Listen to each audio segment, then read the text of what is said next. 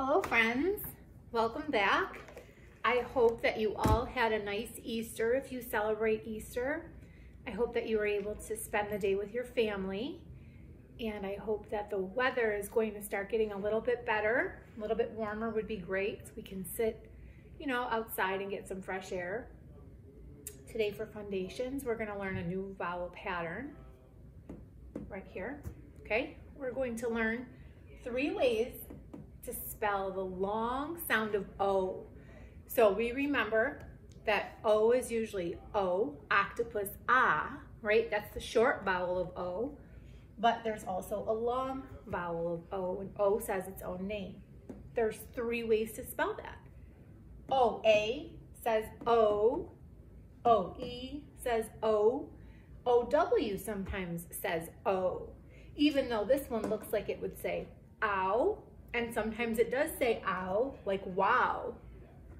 But today we're going to learn that sometimes it says O. Okay, so remember with these tricky ones, can't always tell a rule, but when you read books and you see words in books, that's when your brain makes a connection of, oh, I've seen that word in a book, and now I'm seeing this word on a spelling test, and it makes a connection of how to say the word when you read it and how to spell the word when you write it. So these are very important, okay? So let's look at the word boat. Think of the word boat, okay? Like row your boat. Do you think that boat starts with a B, right? Boat. Do you think it's B-O-A, B-O-E, or B-O-W? Think about if you've seen the word boat in writing before. Yes, B-O-A, boat. Here we go. B-O-A, what's the last letter? T, B-O-A-T, boat. Good job. Okay, let's think of the word show. Show. Have you seen the word show written down? Would I spell show, S-H-O-A, S-H-O-E, S-H-O-W for the word show, like show and tell? Yep, S-H-O-W. You see how it looks like it should say ow, but it doesn't. It says show. And S-H is a digraph. S-H is a digraph, so it's sh-o. We don't say O-W as 2 separate sounds. We say it as one sound of long O. Sh-o, show. Why did I underline the S-H? Yes, because it is a digraph, right? Let's think of the word. Let me check the list. Road. Road. The car drives on the road. Road, road, road. Which one do you usually see it spelled? Yep, R-O-A-D, road. Good job. If you have a scrap piece of paper, you can be writing these down. Make 3 columns. Columns go up and down, right? Columns. Make 3 columns, and you can write O-A, O-E, O-W, and you can write them with me. Remember what I said last week? If you don't have any paper, if you can't find any right now, grab your what do you call this, agenda? Assignment planner? This thing that's in your book bag. If you have that, look, it's great paper. You can turn to today's date, which is Monday, April 13th, and you can use this column right here to write these words, okay? If you don't have any paper, just grab that.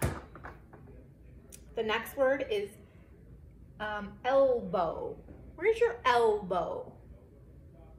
Your elbow. Yep, I see you going like this. This is your elbow. How do you spell elbow?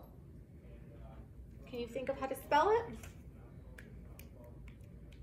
Yep, E-L-B-O-W. Elbow. And again, it looks like it would be ow, right? But we know that we don't spell it like that. It's E-L-B-O-W, elbow. Good job. How about the word tiptoe? When you walk on your tiptoes. Tiptoe, tiptoe. Tiptoe. Tiptoe. Tiptoe or tiptoe? Yep. Check this out. Tiptoe. T-O-E is toe. T-O-E. Tiptoe. Now, how many syllables does tiptoe have? Do you remember how to count syllables? Put your hand under your chin, and when you say the word, count how many times it bounces. Ready? Tiptoe. I heard 2 syllables. 2 syllables is right. Boat, road, show have 1. Tiptoe has 2. What about elbow? How many syllables do you hear in elbow? 2. So tiptoe and elbow are both 2-syllable words. Good job. The next word is coach. Coach. If you play on a team for a sport, you have a coach. How have you seen coach spelled? Maybe you saw that in a book that you were reading about a sport. You're right. C-O-A-C-H. Here's the O-A. Coach. We don't tap this separately. We don't say k-a-ch, because when we see O-A together, it's one tap. Tap it with me. K-o-ch. What's the C-H part of this word? Yep, digraph. So we're really not going to underline the vowel pattern. We're going to underline a digraph. That's how we mark up a digraph. Coach. Coach. You got it. Let's find a hard one. Let's see. How about snow? Where would I put snow? If you have paper, write snow in the column that you think it would go. Yep, you are right. S-N-O-W. Snow and show. Great job. Write that one on your paper if you didn't have time yet.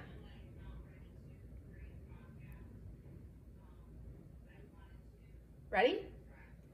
Next word, below.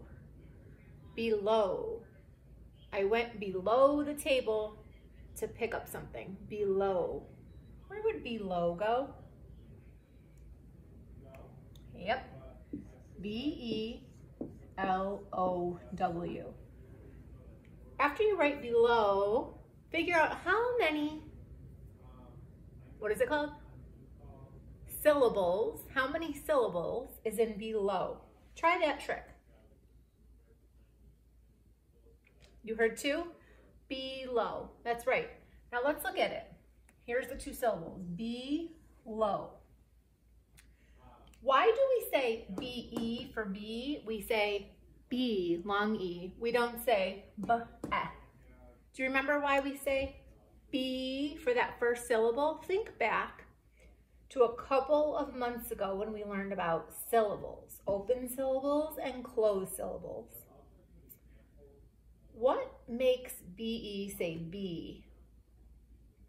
Yes, B-E is a open syllable. Watch.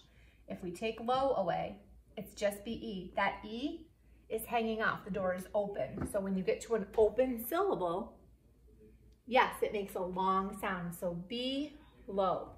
O-W says O. One more for today. We will do some more tomorrow. The word is coat. Coat. Wear a raincoat. You see the word coat spelled? These different choices. The answer is right here. C-O-A-T.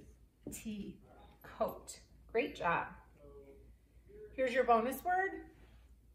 I'm not going to tell you the answer until tomorrow. Your bonus word is rainbow. See if you can spell rainbow and put it in there. You can have the answer for me tomorrow. I will tell you, where does rainbow go? Have a great day today. Work on some of your vowel teams. When you're reading a story, if you find any of these words, you can add them to your list, okay? Have fun.